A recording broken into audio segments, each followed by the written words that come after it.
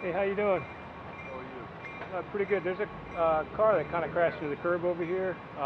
Driver looks intoxicated. You may want to go talk to him. It's just around the corner on the right side. Okay, well, I'm going to have to call that. You have to call that in. I'm going to let you do that. Okay, you can call it in for me, can't you? Yeah. But okay, I appreciate it. Thank you. Thank you. I appreciate your help. Now, where's that again so that I can get the correct address? Just to the right.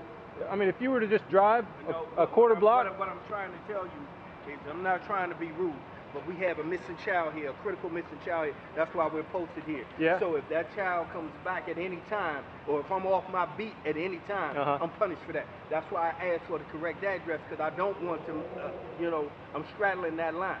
That's why I asked for the correct address so that I can give them what you just told me. I want to be absolutely correct, because anything comes back on me is of me not doing my job. And I want to make sure that I do everything I'm supposed to do, as far as make sure I'm on the scene where I'm supposed to be and be able to report what you just told me to report. Matter of fact, I'm a little late. I should talk on my camera. Now, can you tell me the address again, please, so that I may be able to do it? It's just to the right here. It's half a block on your right. It's just right around the corner, literally. What's it? I have no idea.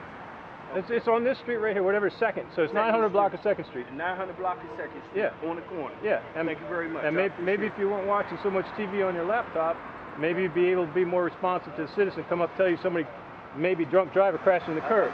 You know what I mean? I appreciate it. I appreciate you, my friend. Thank you. Thank you very much.